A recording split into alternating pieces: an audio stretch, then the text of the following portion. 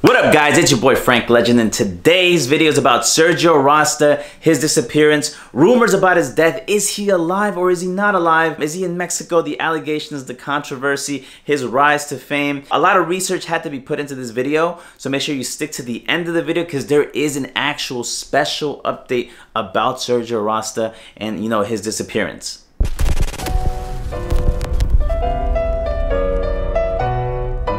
First of all, let's start with who is Sergio Razta. Sergio Razta is a famous YouTuber, one of the first YouTube influencers on this site. He was one of the most rising stars back in 2011 when he started making YouTube videos. He was an amazing, charismatic young boy. He basically, rose to stardom because of his YouTube video called "Why You Should Date a Mexican." Tell me you ain't looking at this boo right now and thinking, whoop, swag.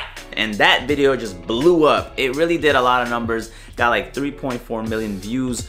It really caused him to become one of the biggest stars at the time when there was not too many Latino influencers at all. Just talking to the camera, talking about Mexicans, talking about Latinos, talking about our culture and things like that. He really represented a lot of the Latino YouTubers out there. He had a huge fan base. A lot of people were always watching his videos. When he would drop a video, it'd make like 200,000 to 500,000 views in one day. So it was incredible to see that. He even actually had one of his videos being Ellen DeGeneres' favorite compilation videos of the Ellen dance there that she did.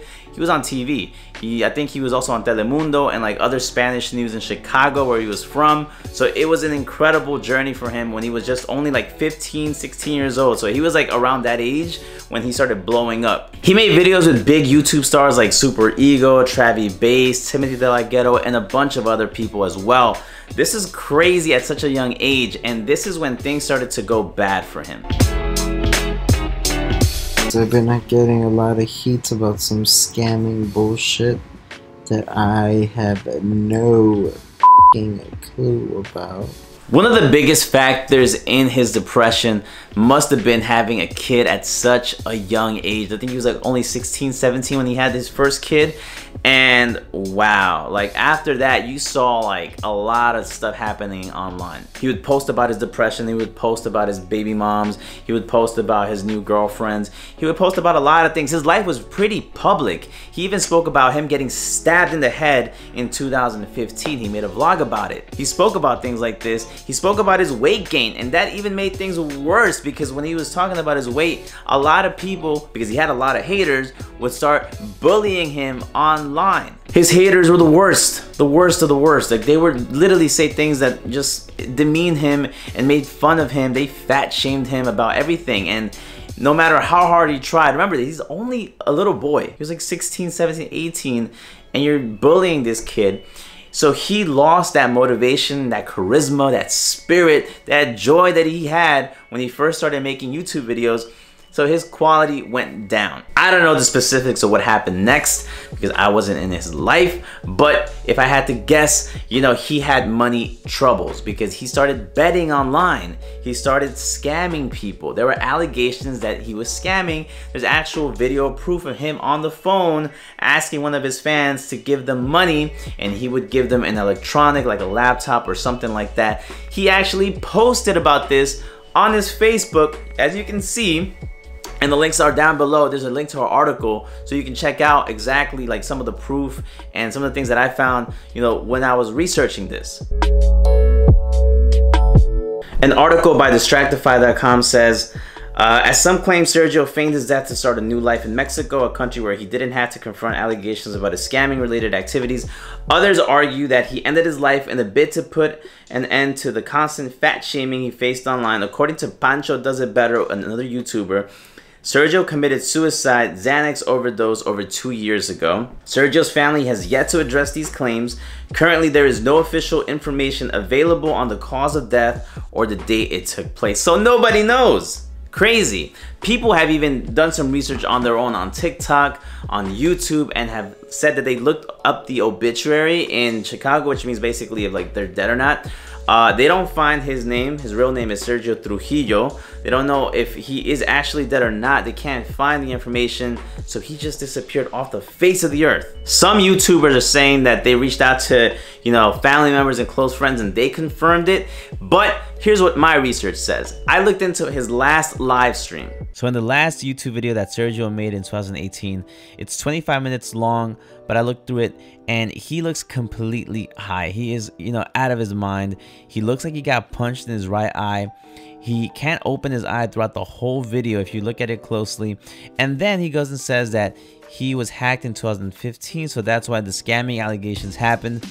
But he's willing to also sell his Twitter account, which now he has access to it somehow. He goes and then says something very, very important. I want you guys to listen closely. And I could sell you my Twitter if you're from Chicago. We'll meet up in person and we'll make it happen. But yeah, Facebook Messenger, hit me up if you want my Twitter or my YouTube channel.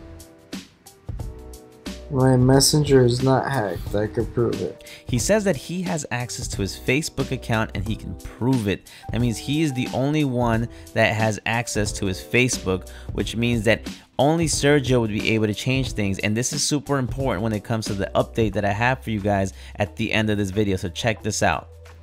I forgot I was playing this on live. Alright, I'm gonna get off live because you guys are saying stupid ass shit. Here's where it gets really interesting. If you look at his last live stream in 2018, some of the comments there don't add up. I found a comment that said, hey, Super Ego actually confirmed it in the live stream that Sergio Razta is dead. So if you read that comment, all you can really do is believe it or not believe it. I can't believe it because I don't see video proof of Super Ego actually saying this. So we don't know. The only way that you would know is actually asking Super Ego himself if he knows if this is true, if he even said that. Me personally, I've asked Travis Williams, Travis Bass, who collaborated with Super Ego back in like 2013, 2014, around there. Like they collaborated. Because I talk to Travis all the time. He said he has no idea what happened. He doesn't know. Right, so he told me already he doesn't know, and he has Sergio Rasta's number, so he would know. I've asked other YouTubers around, they don't know either. Nobody knows. It's crazy, and there's no proof in the obituaries. None of the family has confirmed it, or there's any proof.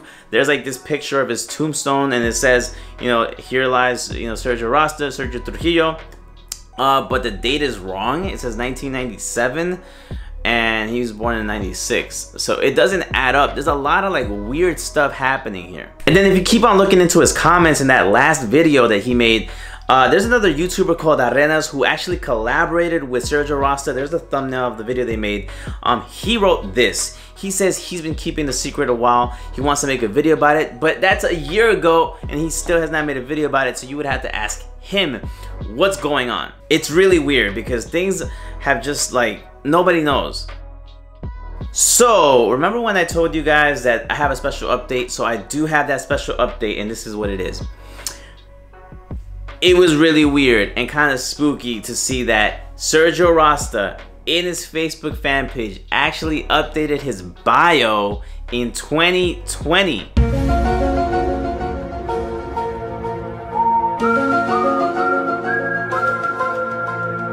How can you update your bio if you're supposedly dead? That was fucking weird. Because I was like, whoa, why are people commenting in this status from 2020? Why does the status even exist? And why would this page be updating in 2020? That doesn't make any sense. So did his parents go into his profile and change the bio for some reason? That doesn't make any sense. Like, why would they need to do that? There's no point in that. The only person that would do that would be Sergio Razta. So I don't know. So question for you guys, what do you think? What do you think happened? Is he still alive? Is he not alive? Comment that down below because I would really like to know. A lot of fans would like to know. And if you have any proof or idea if he is alive or not, do you have any credible sources from his family, friends, or anybody that you might know in his circle? Comment that down below. Help out with this situation because like it's a mystery. People really want to know. I want to know. Like, is he? I've asked people around. Nobody knows. I've asked YouTube people. They don't know. I reached out to the girlfriend. No response. So there you go, guys. That's all I have to say about this topic. Hopefully we can get to the bottom of this. If you did enjoy the video, make sure to hit that like button up to show your support to this channel, and make sure to subscribe if you want to stay and check out more content about Latino culture, about relationships, reviews, gaming. I do gaming every Monday, Tuesday, Wednesday at 9 p.m. New York time, 6 p.m. Cali time. Make sure to hit that bell icon for notifications on always, so you guys can see the next time that I live stream, either here or on Twitch. I also do Twitch. I really wanted to add my 2 cents because I saw other people make YouTube videos about this, and it was just horrible quality, and I felt it was disrespectful to his, you know, legacy and his family. I wanted to make a better quality video for you guys and do a little bit more research and more, you know, proof of what I found. I really hope you guys enjoyed this video. Make sure to go to the link down below for more information if you want to find out more. Hope you guys enjoy it. Have a great 2021 celebration. We're heading into 2022. It's crazy. We're about to get lit. Frank Legend, we out.